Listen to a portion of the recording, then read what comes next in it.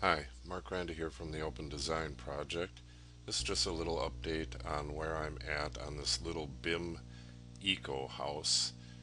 I've been calling it a cottage or a house.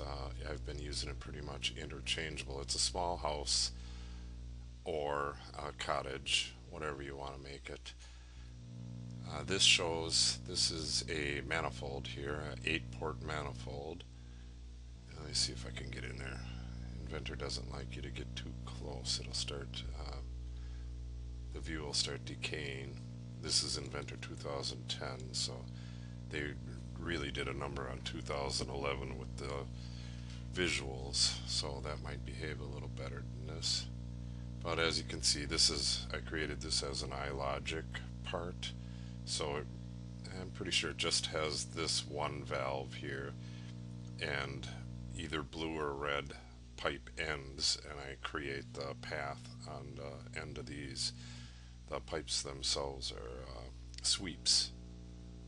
They're connected at every connector here. The sweep will start and stop at either side of the connector, and will finally end up at a fixture on one end, start at this port here and end up at a fixture. But I do not have any fixtures in as of yet, so let's see if we can see this one. You can see it dies right there. I'll just add on to this whenever I have the hole cut in here and the valvage for the sink. I also ran, this is all content center parts, this is the gas line. We go from the dryers way over here, there's a shutoff right there, and we got the on-demand water heater up here, shutoff valve right there.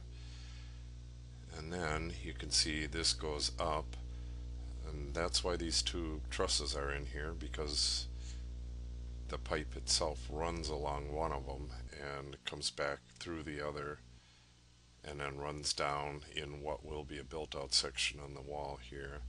I don't want this inside the wall. I don't want any, or as few as possible, interferences into the insulation. And then this will have a hose running up into the bottom of this. This is a generic representation of a wall heater. It's an exact size. It just doesn't have all the details. This, zoom in here. This on-demand water heater is exactly the right size and right shape. This configuration is not perfect because I don't have the information from them as of yet, and don't know if I can get it either. For some reason, people don't like to put out that kind of information. And you can see there's three open fittings there, and there's three open ports here. That'll finish it up. We got one going to the toilet. Again, no fitting, so it just dies right there. One going to the vanity, and the three open ones, we need one to the shower, one to a hose bib here, and then one that will split between a small vanity and a little toilet up on the upper level here. The level of detail, I'm set at plumbing work right here, which only has what I want visible. These two trusses are only visible because I needed both of them to work on this pipe here. And this gable end truss and these other trusses here are visible because I'm routing through this whole area here. Everything will be accessible. This strut right here will be the back wall of some cabinetry that will be built in along the upper level here, and all of it will have open panels that open in the back and the bottom, just like on a yacht. I just came from a yacht building company, so this is incorrect. This shouldn't be running through this rafter here. This should drop down, which I'll have to do. I think that's about it. I can change the design. Oh, I do have stairway is done, and I'll divide it into its own parts. It's kind of nice. It's a little mission style. It should be fairly cheap to build. And I gotta make some drawings of it as well. Whenever I get around to that part, gotta get this plumbing. There is actually the first unit of these is already under construction. The concrete's poured, and the stub out plumbing. Let's take a look at that. And if I change the level of detail to stub out, that is the stub out plumbing. This is the stuff that is below the slab. That's all in there, and the slab is poured. I'm gonna get some pictures probably this weekend. This pipe right here is where that water came up through the slab. It's just a sleeve. And then if I go back, where was I? Was that normal, I think? Yep, that shows that little toilet upstairs. I've designed it to be an add-on. It'll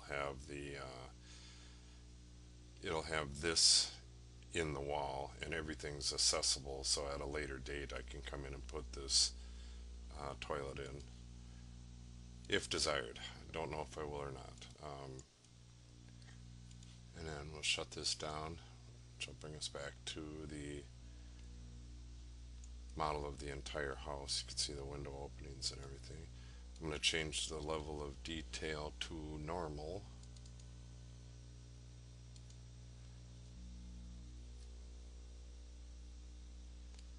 And it's loading parts. If you look down in the lower right here, you can see we're over 800, pushing 900 parts. And there you have it. You can see by the exterior here, there is no siding or anything on this yet. There is roofing on here, shingles, but I haven't put the siding on yet. I'm going to do some a little bit of craftsman style details, a couple brackets on here. I may put some like cedar fish scale shingles on the upper part of this. I'm not sure yet. And possibly a full front porch here. Make it more like a little farm getaway. You open one of these up. These are the Pella windows that I made, and because they don't have any BIM objects, of course. That's all it is. I took an actual window that I have and took my dial calipers to it and calipered it out, and that's what you get. And this little BIM object can be resized to whatever I need it. And there you have it. I'm going to route the rest of the systems. Let me get back to the plumbing. I'm going to route the rest of the systems shortly. I'll finish working on that tonight, and I should have hot and cold water lines in possibly by the end of the week. I want to make a couple more videos this week, hopefully, if I can find the time. Alright, there we go. Let me just show you the framing only.